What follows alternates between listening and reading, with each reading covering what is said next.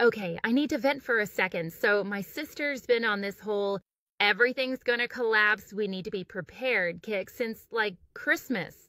And she got this thing called the Aqua Tower, right? Since then, it's been nonstop. The water grid is fragile. Tension's rising. You're not ready. Like, relax, Sarah. We joked about it, honestly. My husband and I would laugh and call her the family prepper. Well, guess who's not laughing now? My husband ended up building an aqua tower himself.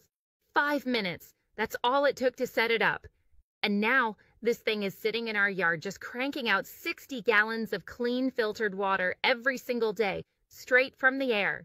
I'm not even exaggerating. No chemicals, no pipes, no relying on the city. It runs completely off grid, works during blackouts, hurricanes, droughts, you name it. We literally don't need to worry about water anymore. And our utility bill basically slashed by 90%.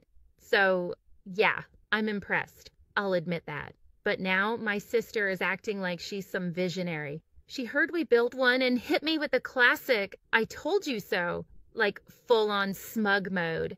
No, Sarah, I didn't do this because of you. I did it for my family, for our safety, for the peace of mind, knowing we're actually prepared. Anyway, if you're on the fence like I was, just check it out for yourself.